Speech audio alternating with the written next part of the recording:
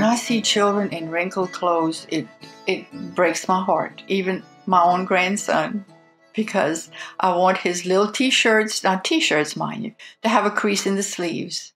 And unfortunately, I do judge the wife or the mother when I see someone not ironed or not being presented the way they should be, especially at church. It's such a special occasion. And I've seen a family with 8 children walk into church and they're all ironed and clean and just all dressed up. And that was an effort. But I admire that woman and the man too, because he was responsible for that also. And they're just beautiful, a beautiful family. And that's not to say the ones that are sitting next to them with 8 children, maybe they just can't do it. But I still look at that family like they cared.